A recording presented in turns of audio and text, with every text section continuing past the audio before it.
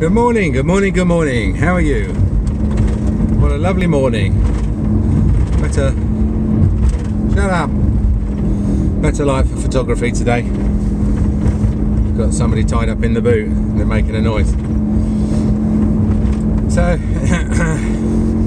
yeah, lovely low white cloud today. And busy day. Oh, just jumped out the shower. Busy day today. There's me complaining all yesterday, wasn't I, about having no patients. And now today, I think we got the busiest day we've ever had. But then, you see, no patients again Thursday. So some patients Wednesday, some patients Friday. I think we're booked up Friday morning. But Thursday I'm babysitting. So don't expect no video from Thursday. So why are we suddenly so busy? Well, we've got a hygienist. The hygienist comes in today. And lots of patients like to see the hygienist. The hygienist services, routine hygienist services, is one of the things that everybody really wants. And they get upset if they don't get it. And they get upset even if they don't need it and they don't get it, they get upset. And that can be a problem. Because, you know, we've had a falling out with a few patients who, especially if they're paying on the monthly plan and they believe that they should be seeing the hygienist and they don't need to see the hygienist, and therefore we don't refer them, and then they get upset. But then if we do refer them, I get upset because the hygienist is not free to me, and you know, everyone pays monthly according to their likelihood of needing treatment. And so if they suddenly insist on having treatment that they don't need, then their likelihood of needing treatment goes up, therefore they may be miscategorized. Most typically we may have them in a band B when they, you know, they really, from a financial point of view, they need to be in a band C. Well, the scheme doesn't really allow much leeway in terms of bending the bands, you know, they don't like it. They have a scheme to run, certainly Denplan, which takes the whole national sort of standardisation much more seriously than perhaps the later plans do. You know, I mean, like DPAS, for example, is less affected if you cock up the dental plan because their name really isn't on it. It's your dental plan. It's your brand that's at stake, you know. So if you abuse it, then to a certain extent they're one step removed, aren't they, from the fallout. Denplan is not. You're very definitely offering Denplan if you're a Denplan dentist. And so any abuse of the scheme, and Denplan really has to come in and say whether you've administered it properly or not. Now, I'm not saying there's not some discretion around the edges. I mean, if somebody is a B and, you know, you think that they are, let's say they're a borderline BC, then you have got the ability to put them in C. In fact, nobody would check or pick it up even if you did. The categorization is left entirely to the dentist, and so no one really is going to pick up the fact that you've you know, the patient's, let's say the cut-off is 90 points, supposing the patient's 89, and what you, instead of putting them in the B 89, you put them in the C 90 91 category. No one's going to know, but you know, if you started routinely putting everybody in D and E because you felt that was, you know, from a financial point of view, that's the only way you're going to make enough of a profit of these patients, then the problem is that you're misapplying the scheme, because what you should do is you should have like a bell-shaped distribution of patients. In fact, there's far more people in B than there are in D, and a lot more people in A than there are in E. So in fact it's not uniformly symmetrical bell-shaped curve, but it's, you know, the point is there is a distribution of patients into these categories. And I think if your patients are not, you know, don't fall into the sort of the mostly in C and then a few more in D and B and then the rest in A and one in E type distribution, then you're not applying the scheme right. I don't know whether DPAS will pick you up on that, but your patients are not going to be so skewed towards the higher end unless you literally were going to put all of your high risk patients in a capitation plan and treat all of your low risk patients on a pay as you go basis, which will be with the absolute reverse of how you want to do it. You know, I mean, you'd want to put all your high risk patients on pay as you go, and the lower risk patients on a capitation plan. So, and that's not because, you know, you want to charge people for money for work that they're not having done. It's just that your expenses are fixed. This is the whole point of the plan. Your expenses are fixed, and so what you do is you ask the patient to make like a fixed monthly contribution towards the cost of running the practice. And everyone gets a fair shake, because if they pay less, they're likely to need less, and if they pay more, they're likely to need more. So categorising patients in the capitation plan correctly is really the only is the key thing that you need to get right, and it's usually the only thing that the dentists get wrong. What they do is they tend to sort of put them in one category up just for luck, you know, and you shouldn't do that at all, you know. And if a patient's oral health improves, you should put them down a category. And if they're, you know, providing that they're on the borderline and the amount of points for the gum health is sufficient to put them across the border, then fair enough. And that's actually fairly rare, that a patient will be right on the border, and it will depend entirely on whether they brush their teeth as to which category they go in. What's far more likely is that you'll have someone who's a C, who will demonstrate over a period of time, probably years, that they have got like a flagrant disregard for their oral health, in that they are repeatedly refused to turn themselves into a plaque-free zone, and quite happy to admit that they still like cakes and biscuits. In which case they're not really upholding their end of the bargain, you know. I mean, the whole point about capitation is not it's not like just another way of paying for your dentistry, right? It's not like, oh well, it's not HP for fillings. It's a system that rewards both parties for keeping the mouth for the mouth being healthy, if the mouth is healthy. And the patient may say, well, okay, you know,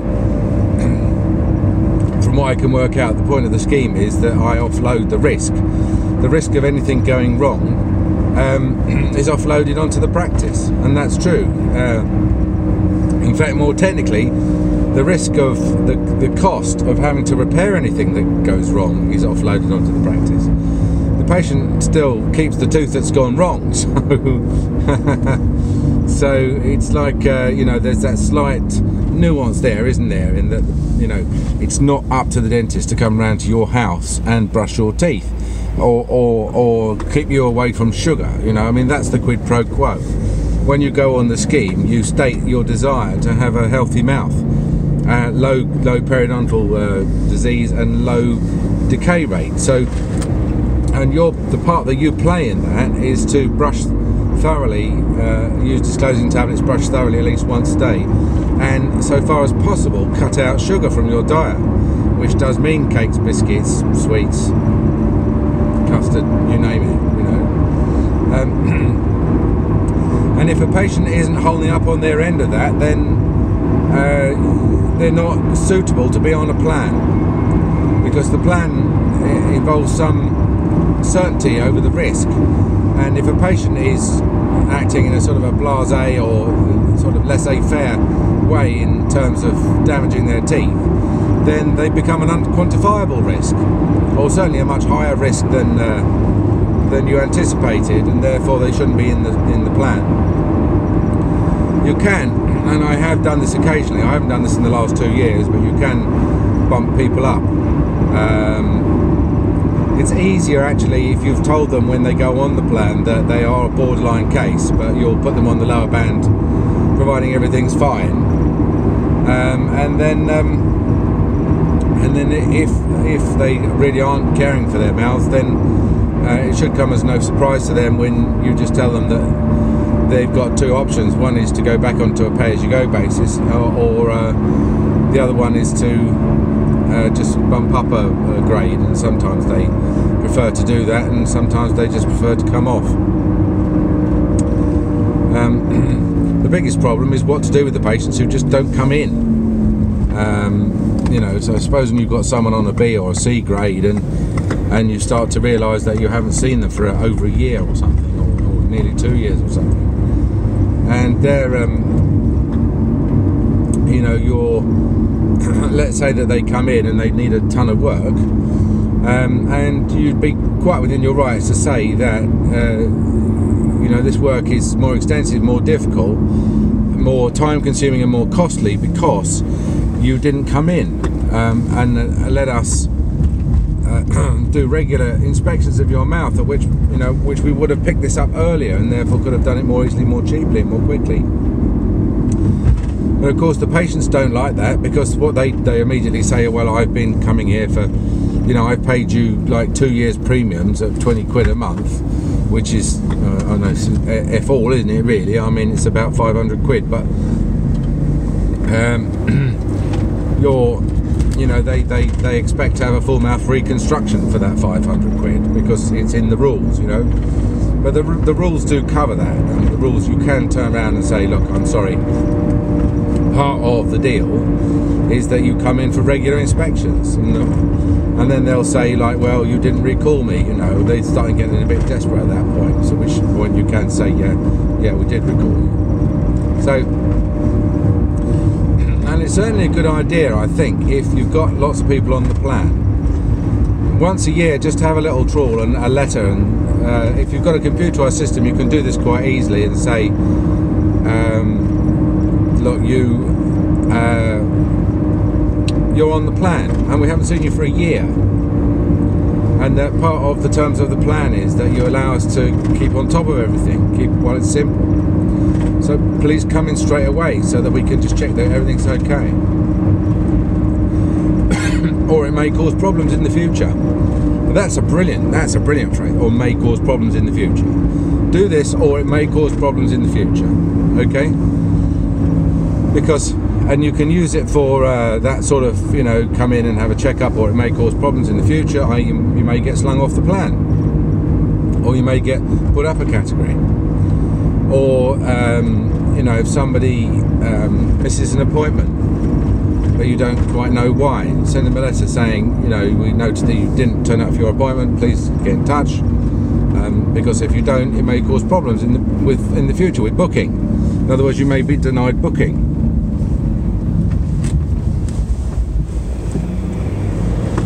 So,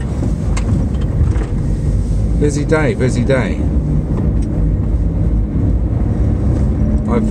We have a staff WhatsApp group, and it's fantastic. I mean, there's only 4 of us on it, but the point is that there are some things that it's used mainly for, obviously for intra-staff communications, which tend to be mostly about practice admin, such as, you know, everyone telling everyone what time we're starting the next day, or it's also used for social events, such as one of the staff recently ran a marathon, and so we kept in touch with her on the, you know, her preparations, and congratulated her and everything on the staff WhatsApp group. So what I did was at 8 o'clock I called an impromptu staff briefing at 8:50. Now that's not going to be a massive shock to anyone, because they'll all be at work then. But what I'm doing is I'm telling them to sort of clear the decks and get ready, just to have a huddle at 8:50 so we can plan today. What we've done is we've had quite a large number of inquiries from people. One of the local NHS practices has shut down, and so we're getting probably 3 phone calls a day from patients asking if we're taking on new patients.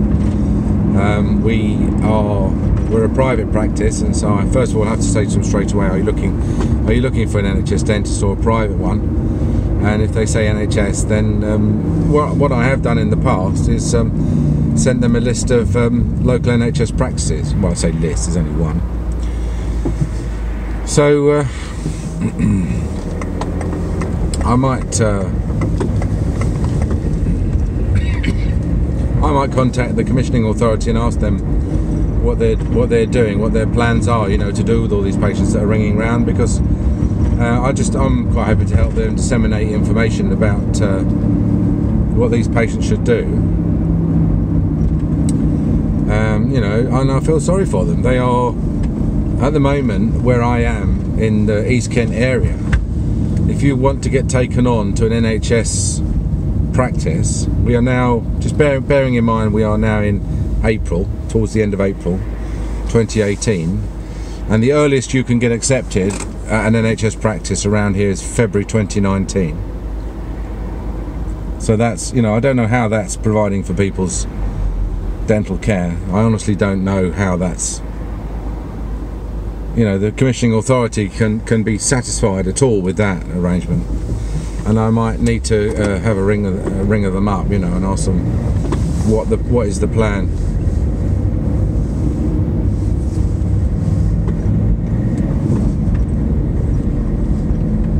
Right. So, what was I going to say? There's one other aspect of today being the busiest day that I was going to cover, and I completely lost it. If it comes back to me, I'll come back. So, cut. Action. No, it's completely gone. I've completely forgotten it. I'm trying to remember it. I've tried to try and remember it. I've tried not remembering it. It's not working. I'm sure it's not important. Here I am at work at 7:36. That's odd. That was a member of the staff leaving. Goodness knows what she's doing leaving. Actually, it's not 7:30. It's 8:36. So I've haven't put the clock forward in my car yet.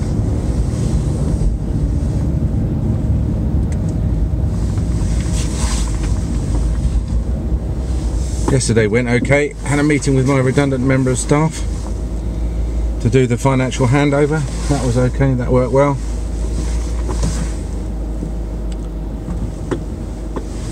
Well, I'm going to have a busy day, and I hope you are as well. And I'll talk to you tomorrow. If I remember that thing, I'll tell you tomorrow. All right. Okay, bye.